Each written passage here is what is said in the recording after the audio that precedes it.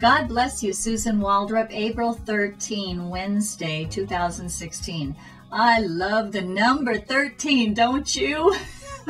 You know, everybody thinks that 13 or odd numbers are unlucky, but you know, for me, odd numbers have always been, I don't want to say lucky, because we don't believe in luck. We believe in the power of God, because there are no odds with God. And the number 3 to me represents the Trinity. As dear sister, she wrote a beautiful note. I just got so many wonderful notes coming in. And I just want, the Lord put a special word on my heart, a scripture that's been going on through my mind actually for this whole last week. So I want to share it with you. And we're going to just take the word literal, the Lord told me today. Take the word literal. We're going to be reading from John 14, if you want to get your Bibles out.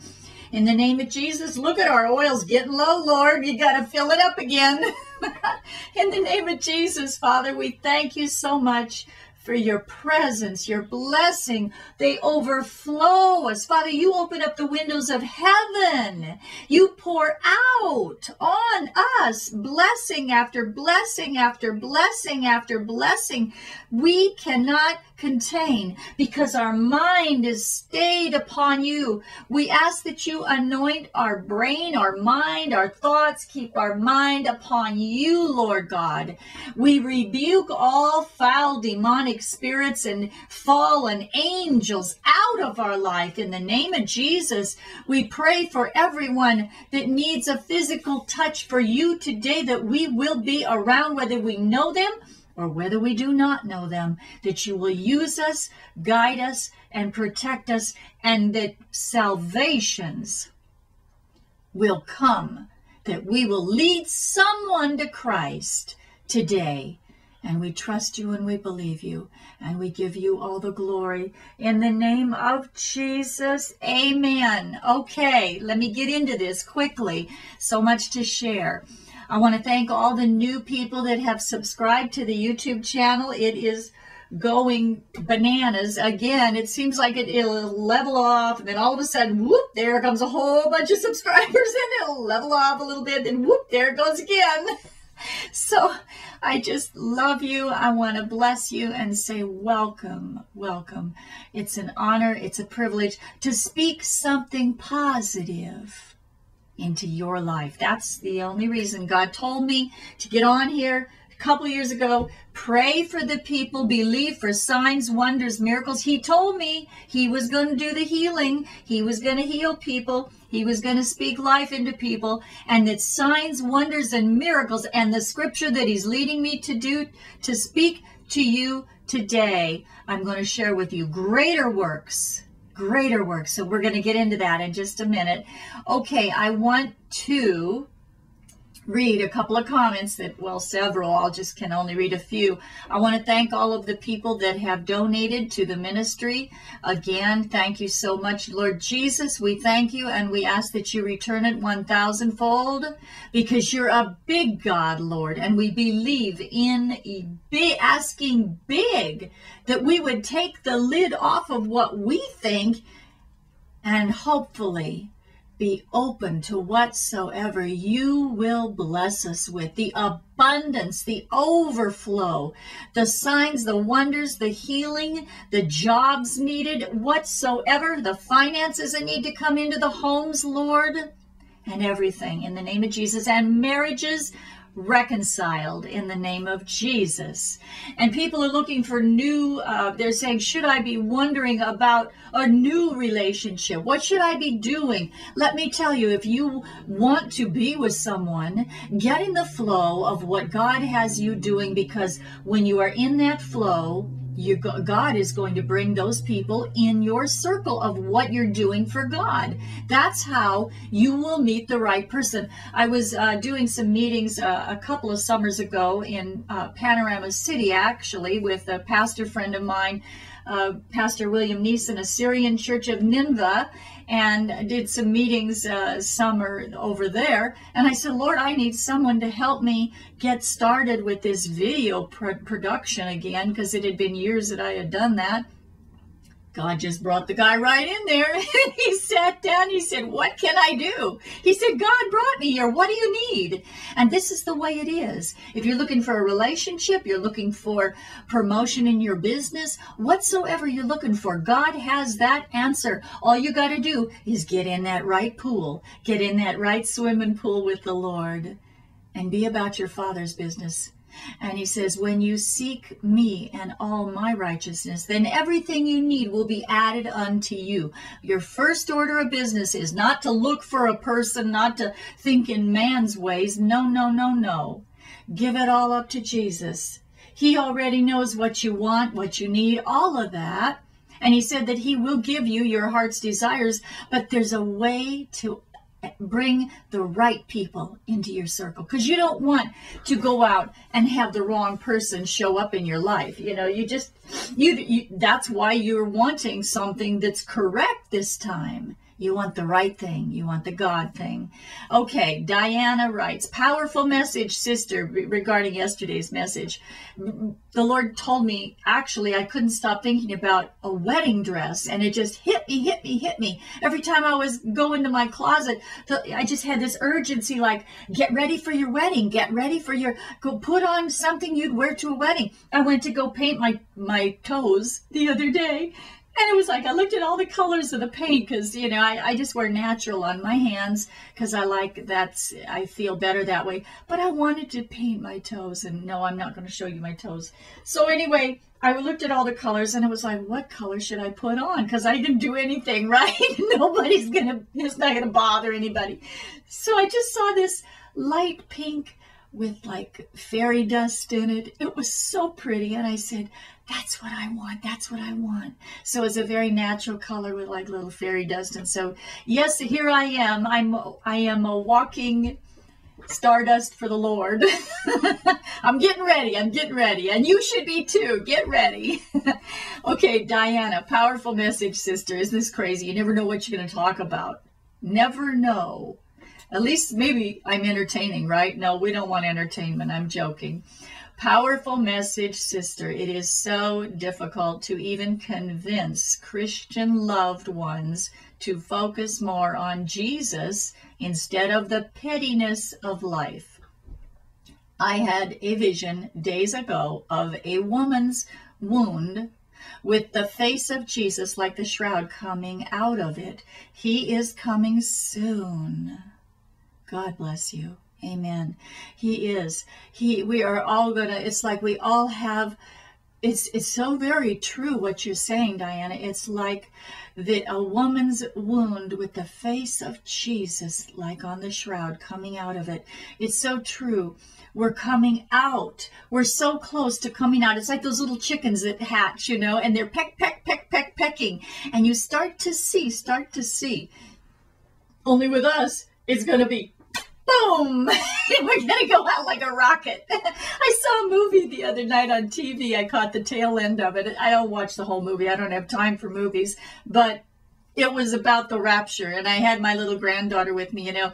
And I'm always looking for something that's going to be spiritually inspiring, that she will remember when she is in this secular school that she is in. So anyway, I'm always looking for these little jewels to, you know, soak her little spirit with. And so I found this, just caught this little video of these two guys, and they're holding hands, and the light, it's like a, you know, it's like a Star Trek where the light beams and they're going up, and one guy's going up and the other guy's coming up, and this guy's reaching out for his hands, and he's saying, take my hands. And the other guy goes, okay. So they lock hands, and boom, they go right up. It was so good. It just reminds me, you know, I can't wait. And I know you feel the same way. Can you imagine? 2,000 years it has been. 2,000 years. We're going home so soon. It's like, that's all I want to talk about. I got to read a couple of these comments. I do want to do that. I want to spend time to pray at the end. Hang in there, because I'm going to pray. We're all going to pray together for your healing and your loved ones. I want to read a few of these comments, read scripture that the Lord gave me, and then we're going to pray. Okay, Diana, powerful message, sister. Moving on down. Andy, thank you so much. Susan, been following you for almost a year, and you have been a blessing in my life. Thank you, God, for Susan. Thank you, God, for you, Andy. Thank you, God, for everyone watching. And thank you, God, that you're using me, Father. I thank you. I thank you. I love you, Lord. And this is the only reason that we would learn to be a blessing for each other, and that you would impart, Father, your divine words for us, your Rhema words, your now words that we need daily to help us get through life. Amen. Roger, God bless you, Susan. I had a very good drive home tonight. I was with a new coworker and another hoping a ride back with us, hoping to ride back with us, or hopping a ride, whenever you were together. That's all that matters. Turns out the new guy is a Christian like me. The other guy was asking about our beliefs. He's the one who was curious about my faith I mentioned a few weeks ago. Amen. Thank you, Jesus. The Holy Spirit guided both of us to speak the Lord's word like a tag team as our curious guy asked more and more questions. A 45-minute ride seems so short. Thank you for your message. It was very positive. May God bless you always. 45-minute ride. Boy, you know, it's like time flies when you're doing something you love. Time flies when you're in the presence of God. You know, that's why I just wish they'd take all the clocks right off of the walls in church. I mean, why do they have clocks, right? If you're coming there to worship God, if you have an appointment in the first place is more important than your appointment with God, you need to cancel it for the whole day. So when you go to church, you can just sit there, and there's, you know, if you get hungry, you have to go eat, get up and go. But we don't need to be reminded, oh, it's 12 o'clock, 5 minutes to 12. We all better go now because we got to go to Denny's or wherever you're going. No, we need to just take that clock off, don't we? I know you agree with me. Under a Twilight Sky said, last month in prayer, I asked the Lord if he was really coming soon. That night I had a dream from the Lord. In the dream, I was told by the Holy Spirit to get ready. I only had 7 minutes to put on my wedding gown. The Holy Spirit was my friend in the dream, and he said he is my friend everywhere I go. I asked the Holy Spirit, what do we do? What do we do? What do we do? What do I wear? And he talks to me. You know, when the Holy Spirit is your friend, a friend is someone you talk to. And people that think, well, you can't talk to the Holy Spirit, you have to go to the Father. Hey, I go to the Father too, but I also talk to the Holy Spirit. If you don't want to talk to him, you don't have to, but I do. Like, we got a great relationship. And it's funny. You know, he is the ultimate comedian. He's the funniest one because he will, what do they call that? Trump you every time. It's like, why bother? He's so far beyond our brain, right? Okay, the Holy Spirit was my friend in the dream, and he said, Jesus is coming now, and he has gifts. This is who you've been waiting for. I woke up having such an urgency in my spirit that Jesus was on his way. Amen. That's a given. Lori. My 14-year-old son, Dylan, told me about a dream he had just about something like ash filling the sky from a volcano or something else. He wasn't sure. It's funny. You know, I just read this morning. This was actually posted 21 hours ago, but I just caught, because I've been super busy, so I just caught up this morning these notes. And last night, the Lord had me researching Yellowstone because, you know, that's a big concern. And I mean, a couple of years ago, was it? Or was it last summer? I think it was last summer in 15.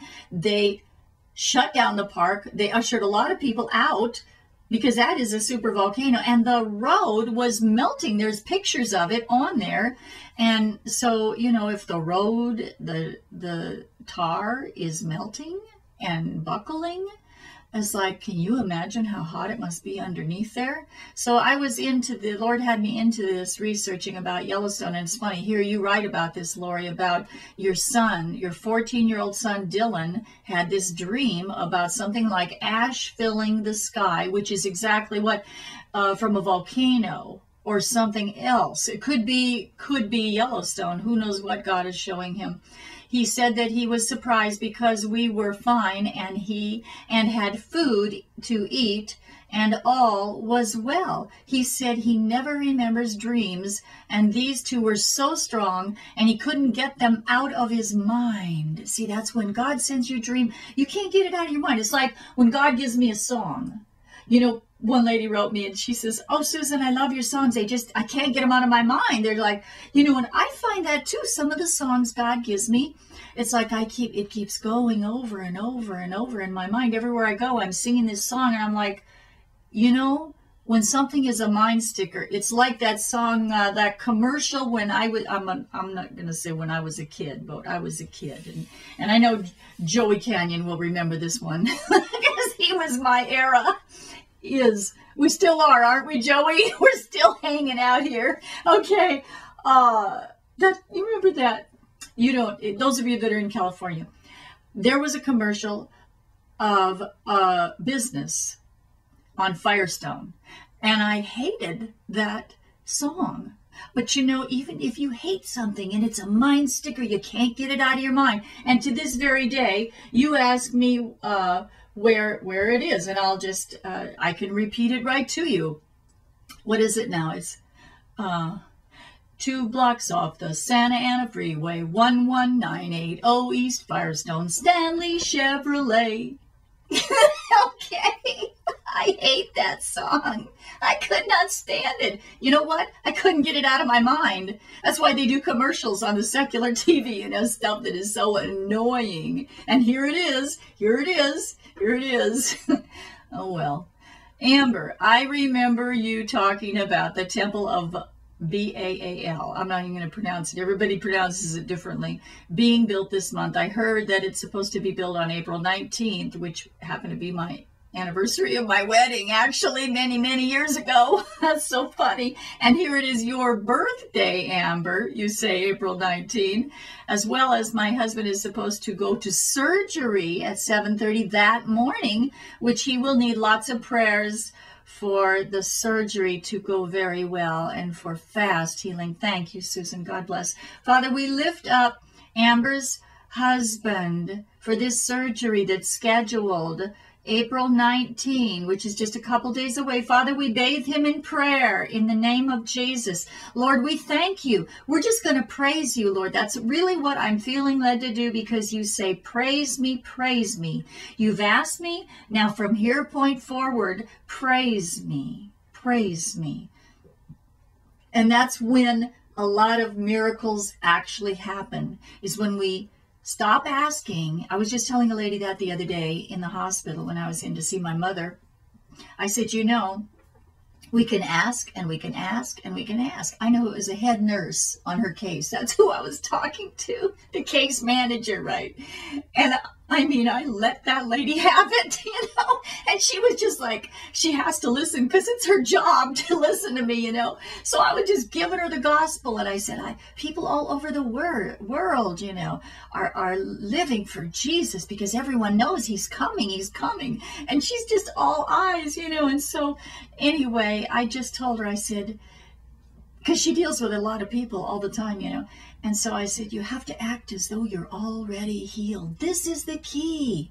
He said, ask and believe. You know, the Lord always told me years ago, believe if you'll only believe.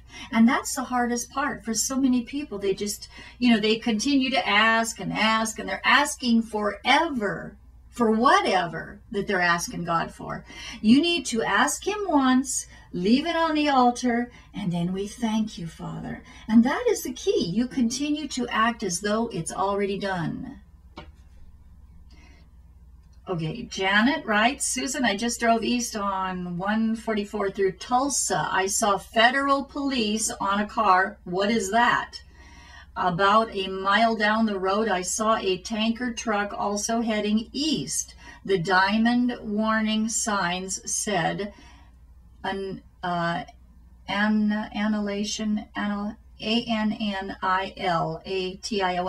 annihilation hazard, and toxic. What's going on? Couldn't take a picture because I was driving. Yeah, to be careful driving. We don't need anybody in accidents. Well, all I know is these, to me, these are like little road signs. When I see things, like a lot of us, God will give us numbers, or, like Minister Paul, God gives him numbers, and, he's in that groove right now where God is pouring out a lot of signs to him and his wife, he and his wife. So I just say, these are all little road signs, and they wouldn't probably mean much to somebody that's not saved, but to us, they are signs. And you'll know it because your spirit will bear witness. See, that's how you know, because you got the Holy Spirit with you 24/7. And as I always ask the Holy Spirit, what's this? What's that? And, he'll usually give me some kind of an answer, and then I feel like a ding dong after I asked him, because, it's like, how can I miss it? But to me, these are just road signs. Federal police means, yeah, the police will be taking over the country soon. We know that. A tanker with the warning signs, annihilation hazard. Yeah, annihilation is going to. Hazard means it could happen, that it's dangerous, stay away. And toxic means poison. What's going on? Yeah, that's just, these are road signs, spiritual signs that God is putting right in front of your face. Like when I looked up at the sky and I saw the other day the sky, and it was like in layers, and the middle part of the sky was further than the top and the bottom part of the sky. It was so unusual, and it was like I could hear the trumpets, and I just saw by the Spirit Jesus in that way back in the foreground, and that I knew he was coming, and any minute now, any nanosecond now, he's gonna appear. It's so exciting. Dennis, hi Susan, I know you're gonna read this. Yes, I am, Dennis.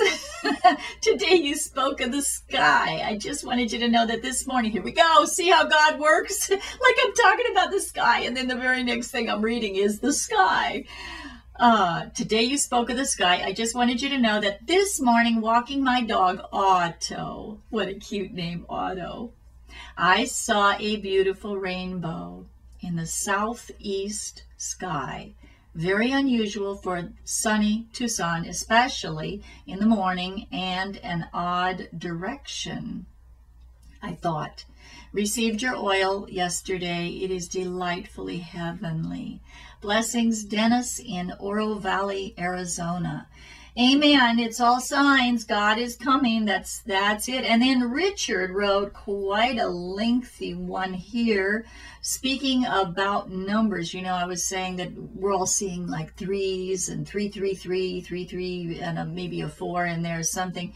And so he speaks, Richard's comment talks about 3 is, of course, divine or divine completeness or perfection. It's the heavenly Holy Spirit filled number. The 3 in 1, the Father, Son, Holy Spirit.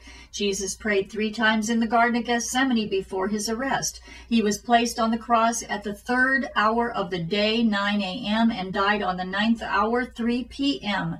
There were 3 hours of darkness that covered the land while Jesus was on the cross. There were 3 hours of darkness that covered the land while Jesus was on the cross. I'm seeing right now, I'm just seeing into this, so, I'm not saying this is God saying this or anything like that. I'm just saying 3 hours of darkness that covered the land while Jesus was on the cross. And we feel so much right now that we are in darkness on our land, awaiting the Lord's coming back. So you might say that many of us are being crucified in other lands for their belief in the cross and Jesus. So 3 hours of darkness. There's something there. I don't know what it is, but there's a little message there, I feel. So maybe God will give that to somebody, and you'll post it so we can all read it. There were 3 hours of darkness that covered the land while Jesus was on the cross. There's also 3 is also the number of resurrection. Christ arose after 3 days and 3 nights in the tomb. 33. Now, number 2, 33. After 3 years of ministry, Jesus died at the age of 33. His death and resurrection filled all the Old Testament promises concerning the Messiah.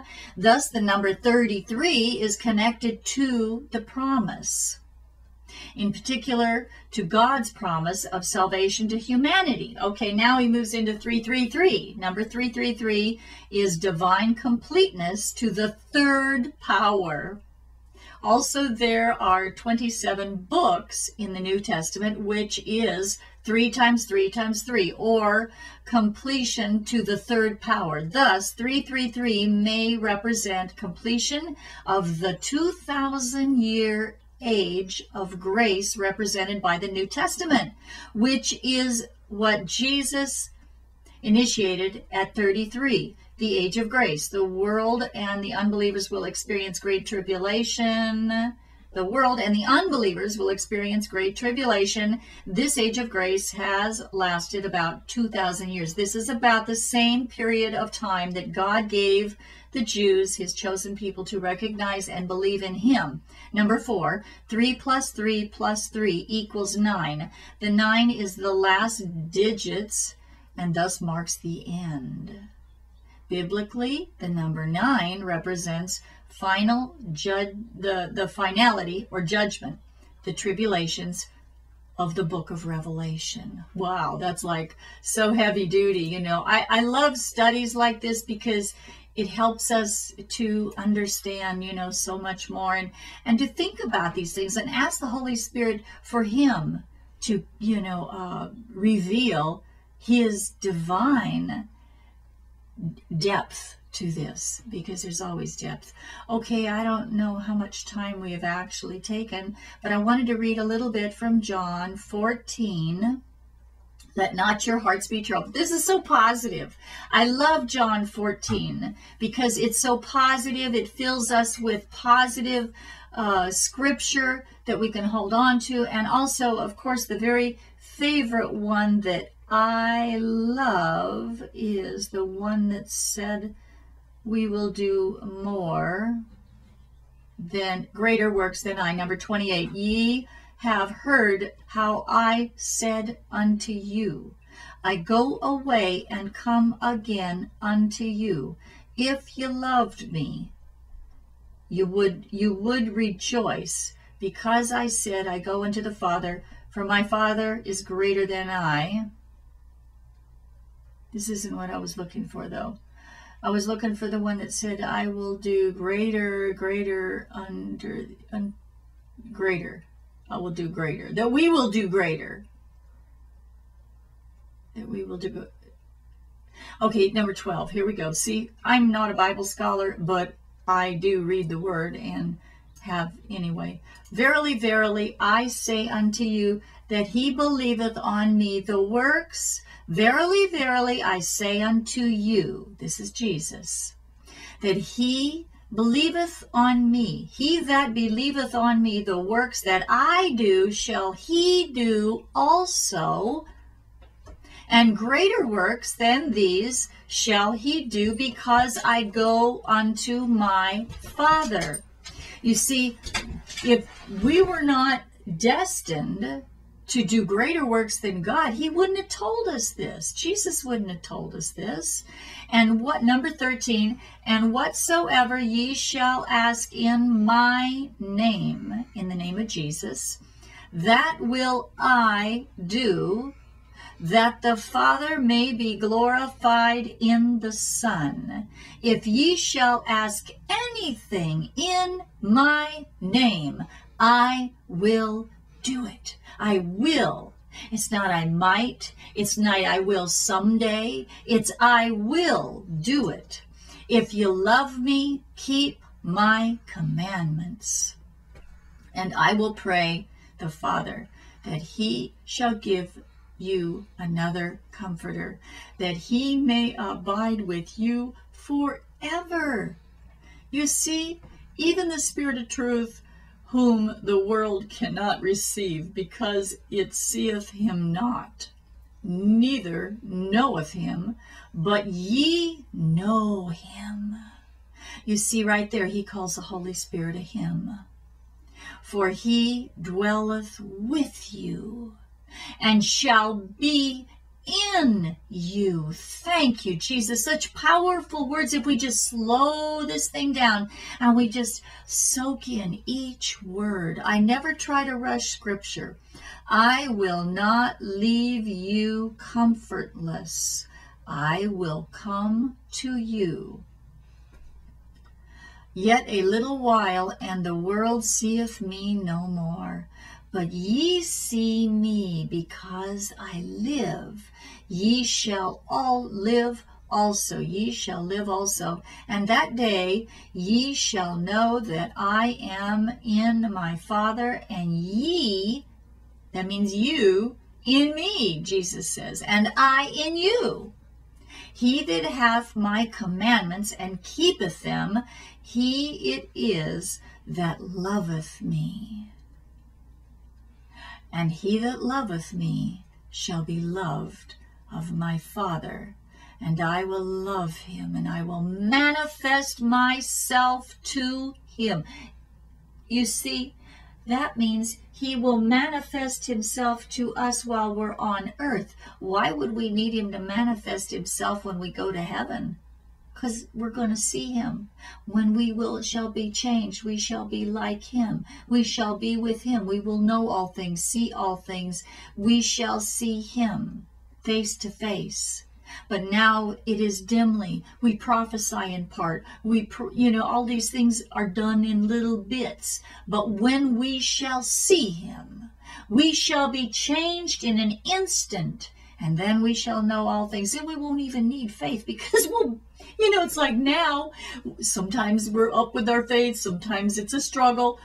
But he says, if you love me, he will keep my words, and my Father will love him, and we will come unto him and make our abode with him. If Jesus and the Holy Spirit is living, we are the home of the Holy Spirit. Did you ever think about that? We go to our home each night. We put the key in. We step inside. You see, Jesus, the Holy Spirit, he is the door. But he's waiting for us to open up our key, to open our door of our heart. That's why Jesus says, behold, I knock at the door. Whosoever answers, I will come in, and I will sup with him.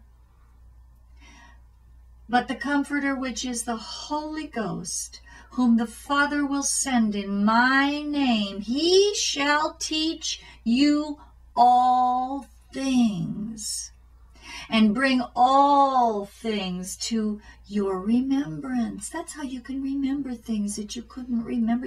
How in the world could I remember that? The Holy Spirit brings it to your remembrance. Whatsoever I have said unto you, that's what he shall teach you all things, and bring all things to your remembrance, whatsoever I have said unto you. Peace I leave with you, my peace I give unto you. Jesus gives us his peace. Some people don't want it. Some people are afraid of it. Some people have pride issues. Some people, well, no, I can do it all myself. I don't need it. Why would you not receive a free gift from God that's going to make your life so much easier?